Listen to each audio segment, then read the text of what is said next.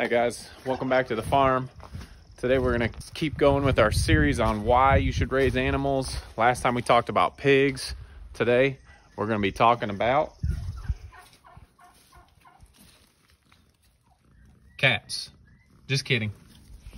Today we're talking about chickens. Let's go check them out.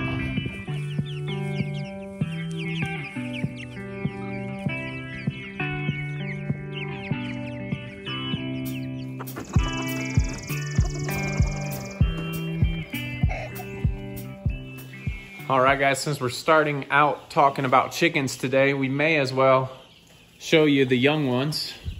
We've got our egg layers here in the garage in the brooder box. And the first reason you should start with chickens is because they're fairly cheap to acquire. That can be a good or bad thing. Some people get a whole bunch of chickens and they think they're just these cute little fluff balls, and they don't stay this cute very long. But compared to other livestock, if you're just starting out, chickens are probably the cheapest route to go. And they're fairly easy to acquire. You can get them at feed stores. We get ours from Valley Farms Hatchery. There's plenty of hatcheries you can check out and get your birds from. So they're fairly cheap and they don't require a lot starting out. You just need some heat lamps, some feeders, and some waterers. So you don't need big old fencing, large housing to start out. Now, most of the times chickens stay in the brooder for about 4 weeks, and then you're gonna need a different shelter to put them in. But as far as starting out with something not very expensive, you're not gonna break the bank with them, chickens are a great way to start.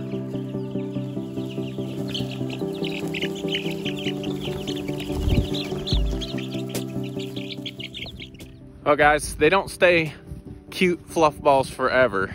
They do grow up, and you need to come up with a place to keep your chickens, a chicken coop. A lot of times people do a static coop, and that is a good option. A lot of people will put a chicken run in it where the chickens can go. We like to use the mobile chicken coops that we can move around daily, and they're also built with wire bottoms. That way their poop falls through and we don't have to clean anything out. So there's tons of options. This is the Justin Rhodes Chickshaw with a couple modifications that we made. But the housing doesn't have to be extravagant. Just needs to keep them out of the wet and out of the wind where they can get warm. So you can see they have grown up big for us and they're laying. We do move these every day. The chickens poop the most at night. And so if you're in a coop, there's gonna be a lot of poop right underneath your roosts that eventually you're gonna need to start cleaning out. But as far as housing for them, it's not that difficult. That can be, well, that's gonna be your most expensive thing to get for your chickens is your housing. But once that's done, you have that and you can keep rotating chickens through that and you'll be good to go. The other good thing about the chickens is that they are a small livestock. They don't get big like a cow or a couple 100 pounds like the pigs. Chickens are small and easy to manage. Usually you're good around your kids. Sometimes you get a mean rooster, but go ahead and call that rooster. You don't want to be dealing with a chicken that's attacking you. But for the most part, they're a small livestock, so they're easy to move, easy to manage, and they're not pushing you around. So if you're just starting out, you want something small, chickens are the route to go. The other good thing about the chickens is if you live in the city, most of the times you can have up to 6-10 chickens in your backyard as long as you don't have a rooster, and they'll let you do that. Or if your neighbors don't mind and they keep quiet, you can get them in there as well. So smaller livestock means you don't need as big of an area. So if you're in a city and you're wanting farm fresh eggs, try those chickens.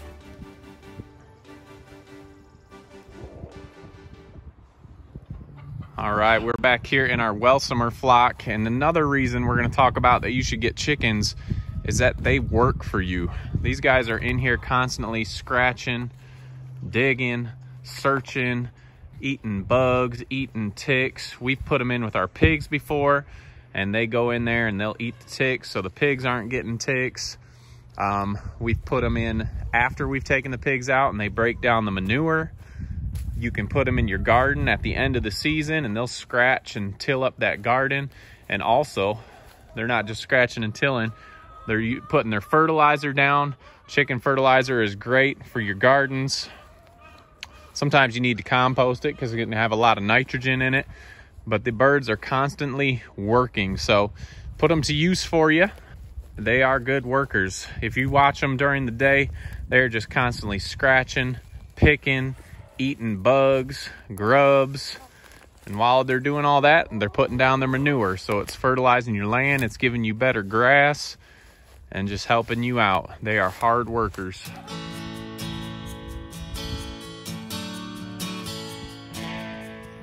All right, next we're gonna talk about our egg-laying chickens. And I imagine that's probably the biggest reason most people get chickens is for their eggs. And like I was saying, in the city, you can have up to 6 to 10. I guess it all just depends on what city you're in. And you can get fresh eggs every day. Now, most breeds will start laying between 16 and 24 weeks, depending on what type of chicken you choose to raise. And you will be getting fresh eggs daily in your chicken coop. I'm not sure if there's an animal that is faster than that. Maybe some rabbits. I've never done rabbits, but I'm not sure how long they take. But once you get them to age and butcher them, then you've eaten them all. Chickens, you're getting eggs daily. So every day you go out to that coop, you're getting a good source of protein. And let's go check and see what we've got so far. It's before noon. We just had some storms, so I was able to sneak out here in between. It looks like the baskets are full, so we are gonna have a bunch of eggs this evening. And that is just awesome. I think that's what makes chickens the coolest animal to have on your farm. They're small, they don't take a lot to raise, they're fairly cheap, and they're giving you fresh food every single day. Now, production does go down in the winter, but you're still getting a couple eggs here and there. So we could talk about the difference between store eggs and farm eggs. That's something you need to taste to know the difference. And you can look things up online where sometimes, most of the time, I believe I was reading, it's 2 months. The eggs can be up to 2 months old before they even make it to the store. So there's really no comparison in the eggs when they're outside and being raised the right way. As far as the flavor, the eggs from your flock are so much better than what you can get in the store. Every year after the chickens molt, they start to lay less and less eggs, but the cool thing about the chickens as well is they will go broody. They can hatch out new chicks, or you can take those eggs and you can bring them in and incubate, and you can maintain your flocks, and that way you're not constantly having to buy new chicks. So there's another great purpose for raising chickens. They can be self-sustaining.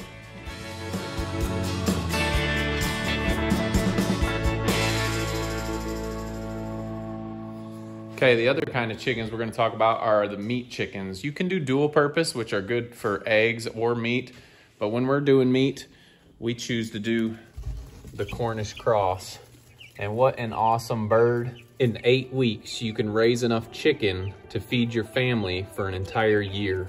So other breeds will take a little bit longer, but the Cornish cross in 8 weeks, you can butcher. Now that's gonna bring some more money into the equation, because if you're butchering enough meat for your family for the whole year in 8 weeks, you're gonna have the right equipment. You're gonna wanna get the cones, you're gonna wanna get the chicken plucker. You do not wanna have to pluck them all by hand for that time. That would take forever and not be very enjoyable. And I mean, it's never fun to have to kill animals, but when you know they're feeding your family and your family's getting the best possible meat, it makes sense. So the birds have had a good life. As always, we get them out on grass within 2 weeks, depending on what the temperature is.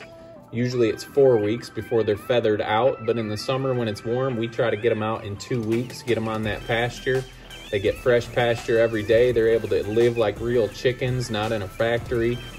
We're moving them on the grass. They're picking bugs and everything else. And the meat quality is so much different than what you can get in the store. It is quite amazing. So in just 8 short weeks, guys, feeding your family for a whole year, That's a great reason to get chickens. All right, guys, that's gonna wrap up our video about why you should raise chickens. If we forgot something or you know another reason why people should raise chickens, go ahead and put it down in the comments.